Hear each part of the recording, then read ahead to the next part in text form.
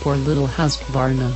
6 years after acquiring the brand from Cagiva MV Agusta, BMW has decided there's no place for dirt bikes in its future and sold Husky to Pierer Industrie AG, a holding company of Austrian investor Stefan Pierer, who owns 51% of KTM. Bajaj of India is the other major stakeholder, with 47%. Terms of the sale were not disclosed.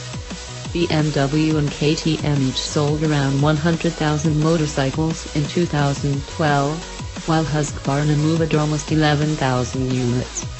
That 15.7% growth for Husky apparently was not good enough for BMW.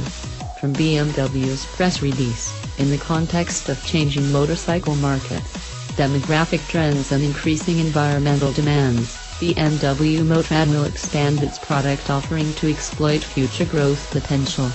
The focus of the realignment will be on urban mobility and e-mobility. Translation: maybe the company was wrong to think it could get yuppies to like dirt bikes.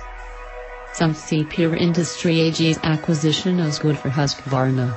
The Economic Times, a business paper in India, reports the acquisition will strengthen KTM's presence in Europe and will help the Austrian brand maintain